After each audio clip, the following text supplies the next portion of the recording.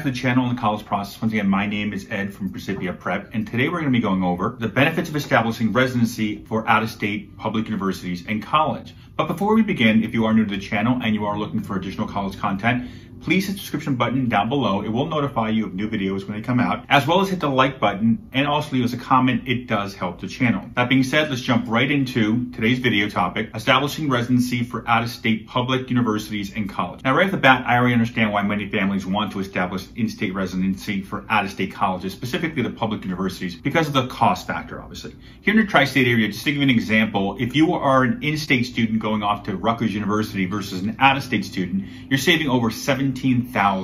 And this is not just a Northeast thing either. University of Delaware, as well as Chapel Hill, both the schools here, as you see here, if you're an out-of-state student attending these universities, your tuition will be $25,000 more. This is also the same scenario if we go across the United States to the West Coast and in between. You're going to see colleges here on the list I have here showing you now that cost over $25,000, in some cases over $30,000 more if you're an out-of-state resident going off to an in-state public university or state college. So right off the bat, most families are looking to establish in-state residency, not so much from a financial aid point of view, but rather reducing the financial starting point of the university's cost, specifically from the tuition side here. Unfortunately, many colleges do realize this is one of the avenues parents are looking to essentially lower the cost. So they have been making it a little bit more difficult year after year to be able to establish in-state residency, because in their eyes, unfortunately, good, bad, or indifferent, out-of-state students are typically a big revenue source. Also, another reason that tuition is higher for out-of-state students is because the in-state students, typically the families, have been paying taxes to that state, which is basically where a large sum of the funding for the state colleges come from. So it's kind of a balancing act in a sense when you think about it, from the in-state parents paying taxes versus the out-of-state parents not paying taxes. That's another reason why that out-of-state costs are a lot higher, unfortunately. Now, one other thing too, is not every state school is actually looking to make the process harder to establish in-state residency, believe it or not. It's actually easier in Nevada, New Mexico,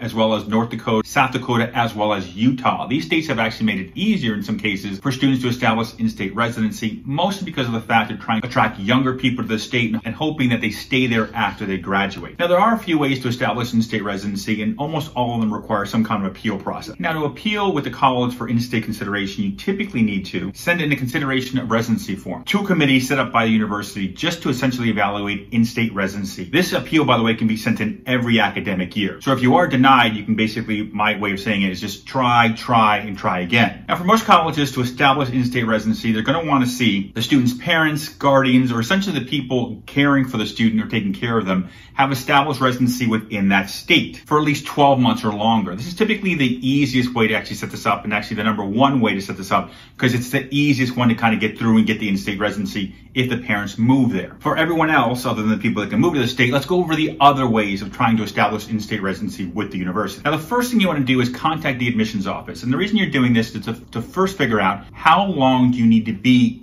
in that state to establish residency. This is very important because some states will require 12 months, other states will require 2 years. It's all different across the board, by the way. So it's always good to have an understanding, an idea, essentially, of what this university we're looking to establish in-state residency is going to want from us right from the get-go. You can obviously do this in junior year in high school, sophomore year in high school, entering senior year, etc.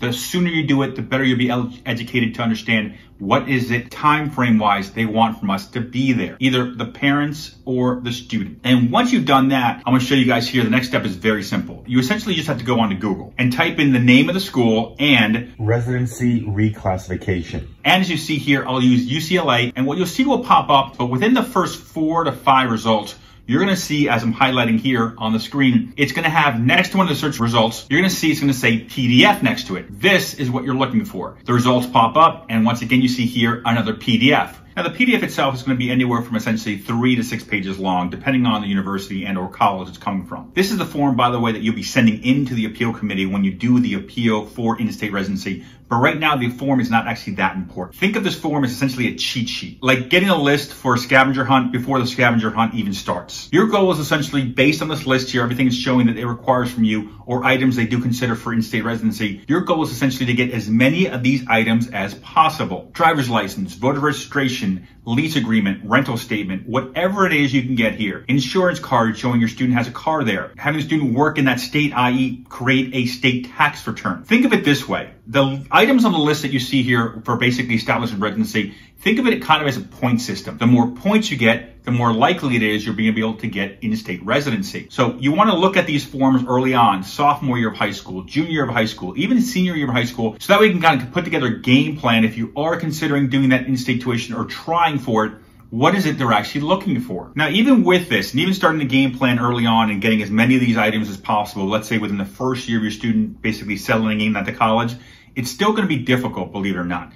Because in many cases, every school pretty much wants to see where the parents are living. Where they are is typically the key in getting that in-state residency or not getting it, or kind of being in that gray area where you might be able to get it or might not be able to get it. Because when it comes to residency requirements, the parent's location is typically key here for most appeals going through. Because of the fact that in the world of college, students under the age of 24, everything is still attached to the parent. Now you might be thinking, well, if my student turns 18 or 21, maybe we can deem them independent, living off campus, that kind of thing with a rental agreement or lease agreement. Now this does happen for some colleges will do accept this, but unfortunately in the mainstay of all colleges, colleges do not see your student as being independent at all until the age of 24. Because in the world of college, 18 and 21 actually mean nothing, believe it or not. It's till the age of 24 that actually independence is established by that student in the world of financial aid, really in the world of college, essentially. So I know some of you are probably thinking, well, what about emancipation? This might be a good idea for us to utilize to get us off our student stuff to be able to establish that in-state residency. I hate to be the bad guy here, but the reality is in the world of college, emancipation doesn't actually exist unless there were courts involved and there was some kind of transcript indicating abuse or neglect or something of this sort with court records, unfortunately. In that case, then schools will take that consideration and very likely provide in-state residency for the student as an independent student. That doesn't mean, though, that not every college will accept this. There are still some colleges that if the student lives off campus in that state for at least a 2-year time frame, some of them are still allowing this to be used as a way of getting in-state tuition. So it is something to kind of utilize, is something to kind of consider as an option to try to establish that in-state residency. Now, in addition to this, interesting thing is, if the parents don't move into the state, however, the student moves off campus and that off-campus housing is owned by the parents in that state, that is a key factor that in some cases does work. So if your student's looking to move off campus at some point in time and you are able to buy a property, let's say call it a second property, not your primary, but a second property, then essentially what's going to happen is that second property can be utilized as establishing in-state residency. Now, what you're going to notice is one of the biggest factors are either the parents or the student in any way paying state taxes. If you are, that's typically the key to get the inroads of getting the in-state tuition, by the way. Either paying in-state taxes by living there, i.e. you move there, or buying an apartment there for the student. Now, the third way of establishing this is essentially if your student is living there in the state, going to that college for at least 2 years typically. But they're also going to want, in this case scenario, in many cases, unfortunately, that student has their own job. And typically they want to see the students making at least $25,000 or more with the establishment of living there as far as a rental agreement or lease agreement, car insurance, voter registration, so on and so forth. Even with those things, for the third option, they still want the student to basically be working there and establishing a certain income level, which I said before is around $25,000. Once again, this all loops right back into they want to see the state taxes. So as you can see, establishing state residency is not easy, but it's not impossible either. There is a possibility to establish it. And the 3 ways to try to establish it is, number one, one of the 2 parents or both of them have to move to that state. Second way of establishing it is buying a property there and having your student lease or rent it there. And the third way of establishing in-state residency is essentially to go down the list here from the residency form and get as many of these items checked off. Voter registration, driver's license, lease agreement, etc. I tell parents all the time, if you are trying to establish in-state residency, I would try every single year that you have the opportunity if you have things in place. Now, that being said, the ultimately last way of figuring this out is once your student's on campus, I always tell students if you're looking to establish in-state residency, on campus there's going to be somebody there who's already done it, who's been there for a year or 2 years, and I would talk to that student and ask them, which forms did you fill out? What items did you get to establish it in-state residency? Because of the fact that they've already done it, it's very likely if you copy them, you'll also be able to do it. So those are essentially the ways of establishing in-state residency. If you have any questions or any concerns, once again, my name is Ed Zamora from Precipia Prep. On the screen is our contact information. If you like, you can give us a call or an email. We do help parents out with all facets of the college process. Other than that, thank you once again for watching our video.